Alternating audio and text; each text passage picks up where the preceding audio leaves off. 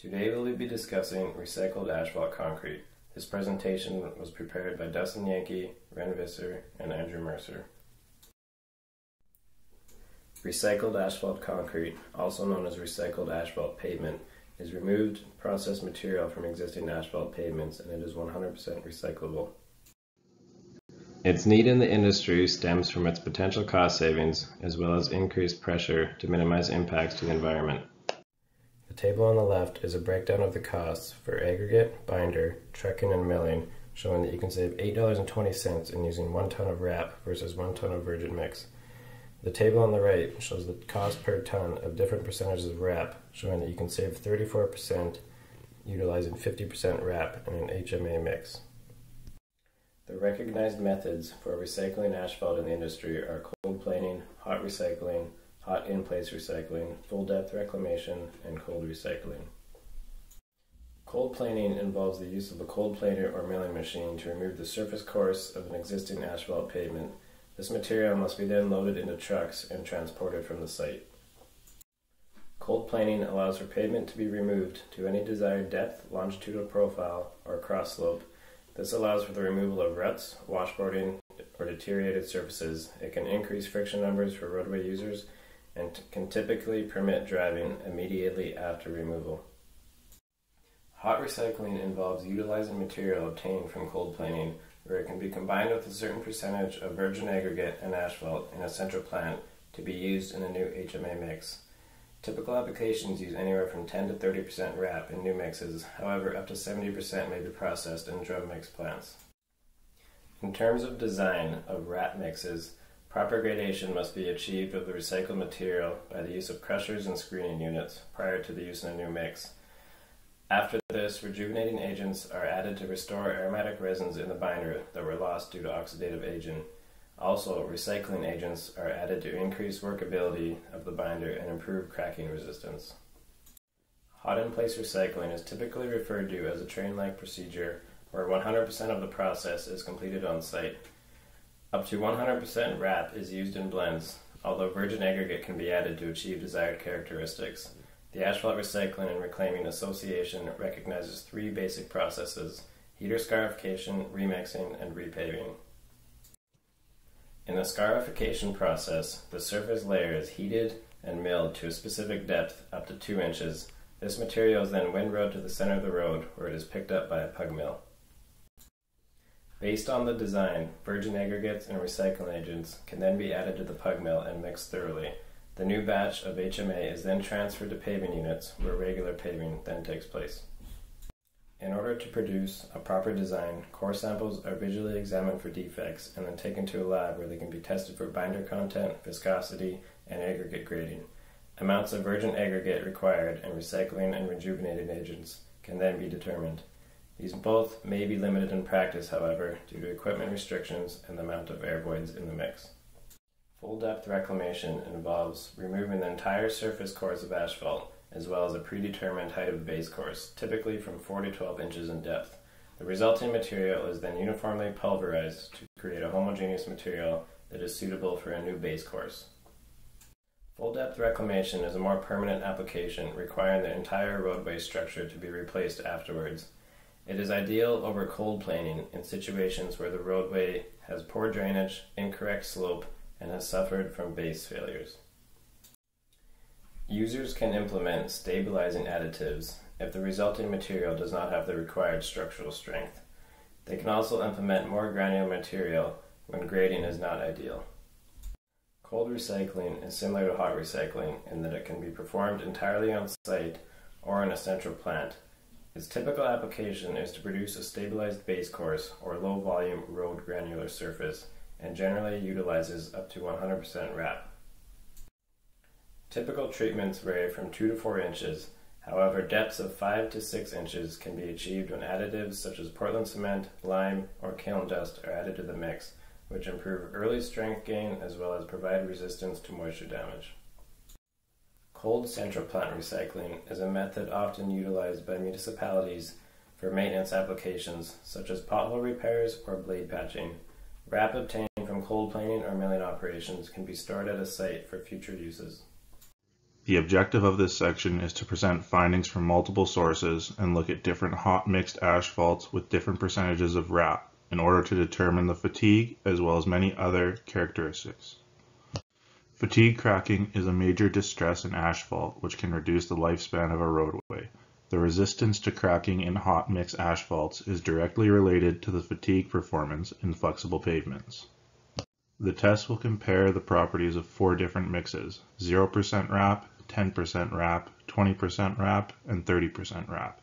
These tests include IDT strength tests, resilient modulus test, and the creep test, and can be used to create an understanding how the mix will react. These tests include strength, failure strains, and toughness index, and were used on different mixes using certain percentages of RAP in the mix design. The more RAP that was included created a higher tensile strength, lower strain at the peak loading, and lower toughness index than that of the control. This means while the mixes showed an increase in strength, they became more brittle, compromising the lifespan. This test mimics the impact of traffic by constantly loading the sample over a period of time. The resilient modulus increased in the HMA mixes as the amount of RAP used increased. This means the increase in RAP also increased the viscoelastic properties of the mixtures. This test measures the dissipated creep strain energy, or energy required for deformation. The values of energy reduced as the percentage of RAP included in the mix goes up. This means the energy required to fracture is greatly reduced in those mixes with RAP as opposed to the control. In conclusion, the low strain as well as low energy for creep are very consistent with how the RAP fatigues and ruts easily. These characteristics are linked to the age binder, which is stiffened and is no longer soft and flexible. The purpose of this section is to show the effects of rejuvenating agents on RAP and how elasticity can be regained with its addition. 4 separate mixtures were prepared, a control and 3 others with a specific rejuvenator and 65% RAP. The 3 rejuvenators used were petroleum, a green rejuvenator, and an agricultural rejuvenator. The stiffness is represented by the upward slope, while the downward slope is representative of the flexibility. This quality is determined by the cracking resistance and the fracture energy. The decline of the upward slope depicts the softening of the RAP with the addition of rejuvenators. This is the quality we were looking for, as it will make the mixture more elastic and flexible. CR1, or the petroleum, gives the most effective rejuvenation of the RAP materials. While the fracture energy can be misleading, it helps us find the flexibility index. As shown, the flexibility increases when the rejuvenating agents are added. These characteristics would improve the crack resistance. This test is based on a study in which it is assumed the linear viscosity region holds until there is a 10% drop in the value of the shear modulus. The stiffest mixture was the control, while that quality decreased with the addition of rejuvenators. The softest mixture was the petroleum. This correlates directly with the semicircular bending test. This figure shows the time sweep test results plotted on a log-log scale. The results depicted are that the rejuvenators increase the fatigue life of the RAP mixes, with the petroleum showing the greatest fatigue resistance. These results are in line with the other tests and suggest that the rejuvenators do indeed soften the mixes and make them more elastic and flexible. In conclusion, the test showed an increase in softness in the high RAP mixtures. The increase in flexibility and elasticity are desirable and would increase the fatigue resistance. Petroleum shows the greatest increase in softness and fatigue resistance. The use of rejuvenating agents makes the RAP a viable resource and will not only be environmentally friendly, but will reduce costs associated with making roadways when you recycle the material. Freeze-thaw cycles are a type of natural weathering which is unavoidable in many areas of the globe. In this section, mixtures will be analyzed to see how the RAP is affected compared to controlled samples. The roadway was constructed in September of 2009 and consisted of 3 different sections.